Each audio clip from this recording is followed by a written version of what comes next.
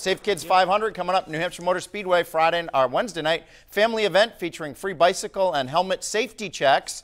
And it benefits Speedway Children's Charities. Mike Haddad expected to be there. And the newly crowned Miss New Hampshire, Caroline Carter, will make her first public appearance. Speaking of which, a big congratulations to Dover's Caroline Carter for becoming the 70th Miss New Hampshire on Saturday night in Derry. She's a senior at St. Thomas High School. Imagine that, going back to high school after school vacation week as the new Miss New Hampshire. She will defer her freshman year at UNH to focus her duties as Miss New Hampshire. Her first public appearance will be at that Safe Kids 500 on Wednesday. And on a personal note, thanks to the gang at Miss New Hampshire for having me back as the MC once again. Super fun weekend. Great job. She has the best story coming back from vacation, Isn't right? that amazing? Yeah, congratulations to her.